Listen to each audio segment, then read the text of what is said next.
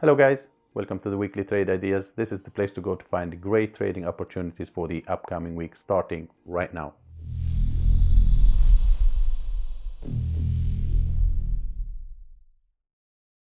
Hi guys, my name is Pierre. Welcome to my channel. This channel is all about helping you growing your trading account and making you a better trader.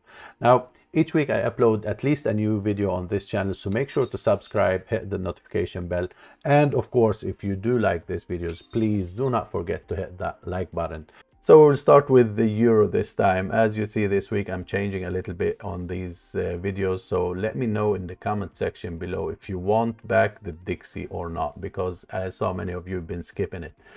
Anyway, EURUSD, as you see guys, we mentioned last week that this area up here gonna be a level of interest for the bears. So when the euro did reach the top of the channel and this important area looking left, we start seeing a bit of a slowdown, and then last week the whole week was a bearish one for the euro, with a break below this first structure, which is an important level, and the next structure level gonna be down here for next week to watch and see what will happen at that area. So if we go down to the 4-hour time frame, you see it clearly here what I'm talking about. So we had this whole impulse, this correction, and now this correction is broken. So is the euro going to do what I've been waiting for it to do, and that is a continuation down toward this area, at least before any continuation to the upside?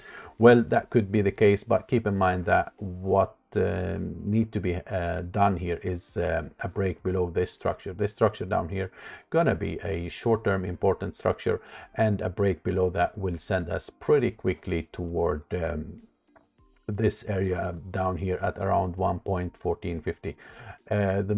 The level here is an important level, because our previous swing here on this level that got broken is a level that I'm expecting at least a little bit of a bounce at. Now, keep in mind, next week we have the US election on Tuesday, so things may be very bumpy, and it may go very quickly on the spike. So I want you to be careful and check those news events.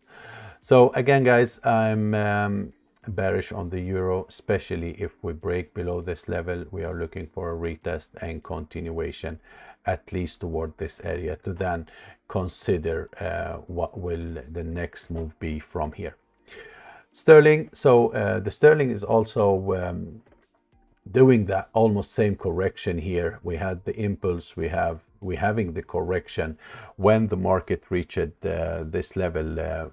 This level last week. I've talked about this area looking left, guys, that this gonna be a level of interest that may got a little bit of defense at least, and we've got this strong bullish day here that did close near those highs, to then start seeing this whole move to the downside. So is the sterling ready for a continuation to the downside? Well, I'm not sure about that. We must first see a broken structure here, because this level is still holding as support. So as far as there is no break below this area to start looking for those continuations, the bulls may keep defending this level here. We have the yearly pivot point at this level, and so far it's been holding nicely as support.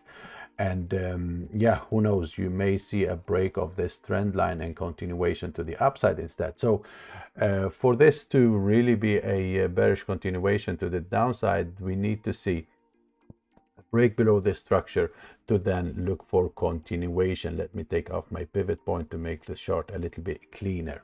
So okay, guys, that is what we're looking for here, either a break below this structure, and that will signal continuation lower, or if the bulls keep holding this area, then we look for potential continuation to the upside. Because honestly, if we look at it on the daily here, you are still in a bullish trend, yeah, with higher highs and higher lows. So as soon as this is broken, then that trend will be invalidated, and we look for continuation. Pretty straightforward stuff. USD so this market did hold at the last line of defense. If we look on the weekly time frame, you see there nothing on the way, so it is and it will be a defended level, and any break below that will open the door for much more downside on this market. So I'm expecting this to be defended, and we did expect that last week in the weekly overview as well. So for now, we had a nice bounce. Is it ready for an uptrend reversal? I don't think so. I want to see at least a break above this monthly pivot area here.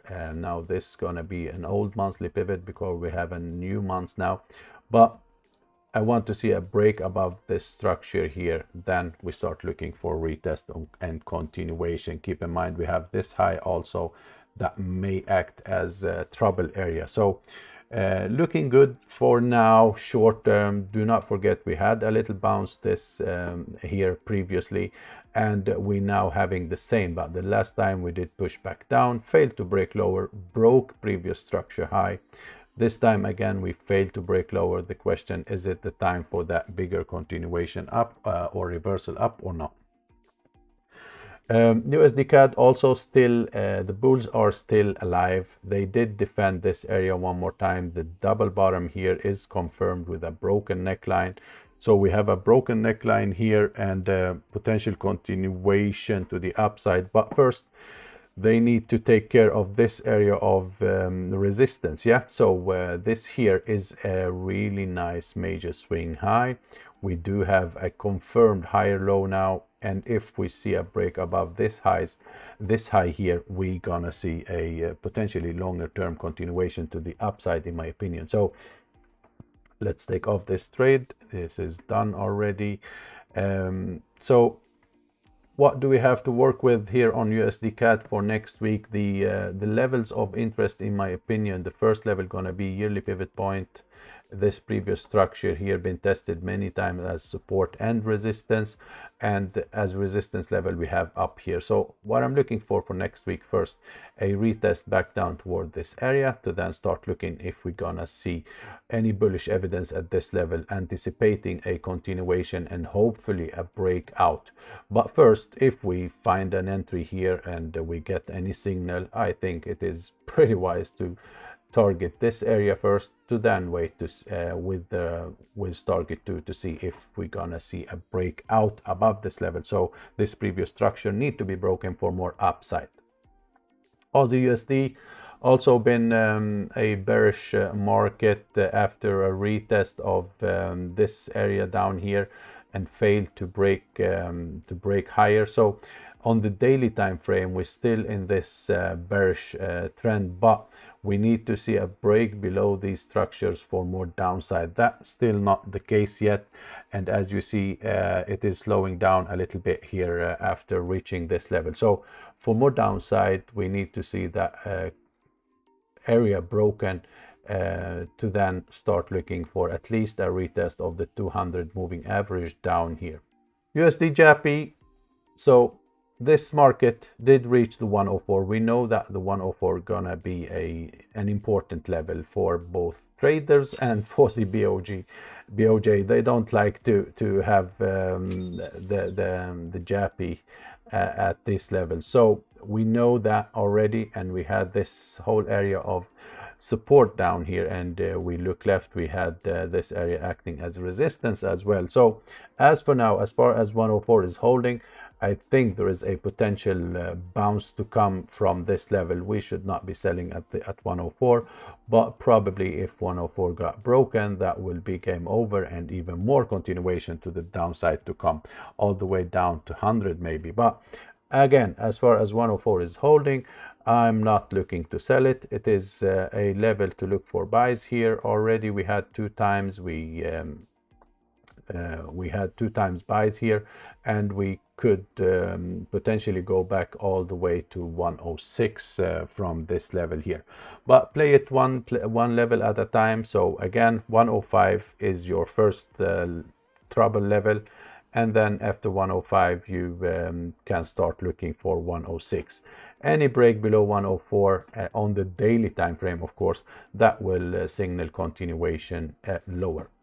New Zealand USD, so this market, what did we see last week here was a fake out to the upside to then go back inside the range, and it is still doing this consolidation here. So not much of a trend yet. We're still inside this consolidation, and it looks like a potential correction here. So what I'm looking for here to see if we're gonna break out of this correction, and especially if we're gonna see a break below this structure, because that will signal even more downside. So with this risk sentiment we have in the market, I'm not trusting much the Aussie and the New Zealand, and these currencies may suffer a lot if this continue. So going down to the 4-hour time frame, we saw this strong break, retest, and continuation. So for next week, we keep looking to sell rallies on this market, back down, targeting this slowdown here, and if broken, we start looking for even more downside on this market. Gold, as you see here, gold still also in some kind of a, it was in this range here. Oops. So we had this range here. It got broken, got retested, but if we look on the daily time frame, there is some evidence that this might continue down toward 1790-ish area, because we start seeing this topping out here as around the top and potential continuation. So I'm actually bearish on gold after a failed new high here, a broken structure here, and as far as we are holding below this level now, as far as we are holding below this structure here, I think we may look for a continuation to the downside. And if you look at the 200 moving average on the 4-hour, been acting as a great dynamic resistance so far. And yeah, still the price on the 4-hour is below that, and that's why I'm looking for potential more downside before we start seeing a big move to the upside. So 1790 first, to then start looking potentially for bullish evidence. Now keep in mind that this whole area down here may act as an important support, so this needs to be broken for that continuation to happen. So yeah, now we have New Zealand JPY, and that is usually the part when I start making the recording only for our trading rooms, and that will be the case today as well. Thanks a lot, guys. Please hit that like button for me, and see you next week. Bye bye.